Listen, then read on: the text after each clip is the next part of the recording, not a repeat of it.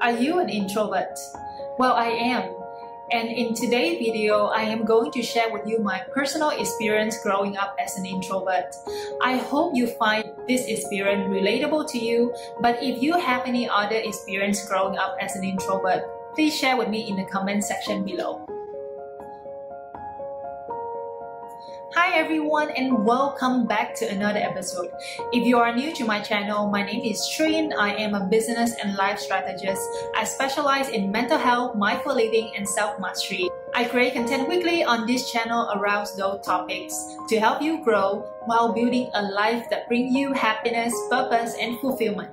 If you like my content, please consider subscribing and click on that bell notifications so you'll be notified when a new content is out every Sunday and Wednesday.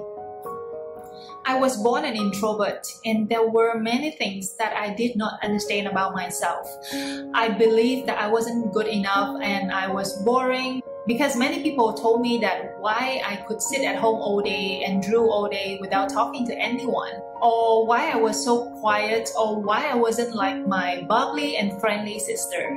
I was misunderstood a lot because I could not articulate my thoughts and express my feelings to others, and they laughed at me because I couldn't communicate very well. And that made me become socially awkward because I was afraid of judgment from people. I always felt like I was different and no one would understand me.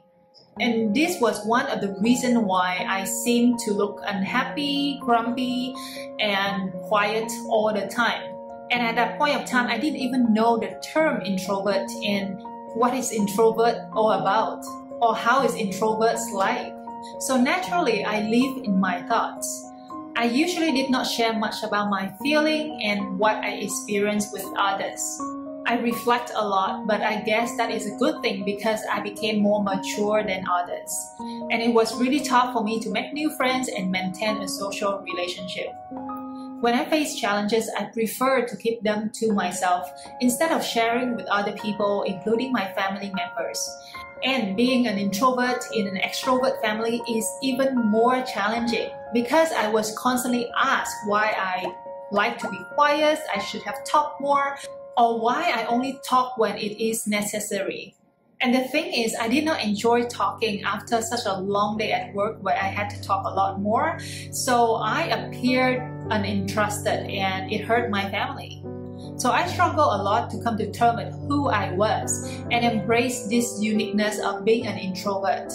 Not until I learned more about psychology and human behaviors did I understand why I acted in certain way and I was how I was. And until now, I still don't enjoy being in crowded places and parties. I feel drained when I have to entertain people that I don't enjoy talking to, especially at a networking event.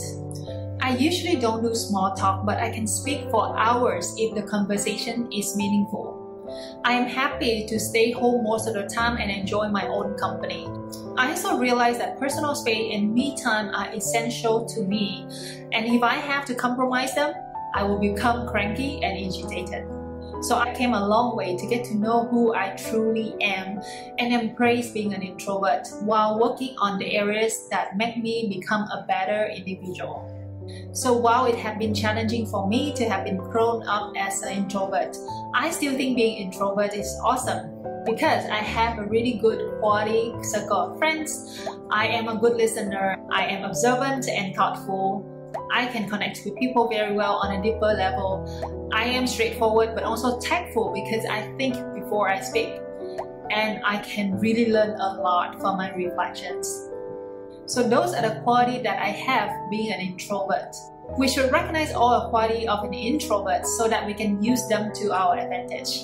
And we should also be aware of the areas that we need to improve on, and working on them will make us become better for ourselves and for other people around us. So here are some areas that I have learned and improved throughout the years. I have learned to speak up, to share my thoughts and express my feelings assertively so that I can communicate more effectively with others. I've learned how to share my challenges with others and seek help whenever I need because I know it is great for my mental well-being.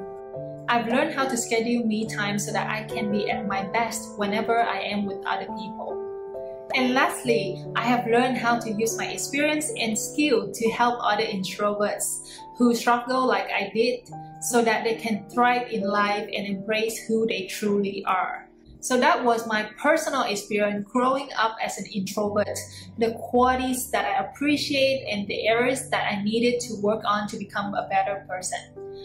In the comment section below, let me know if you find this relatable to you or if you have any other experience.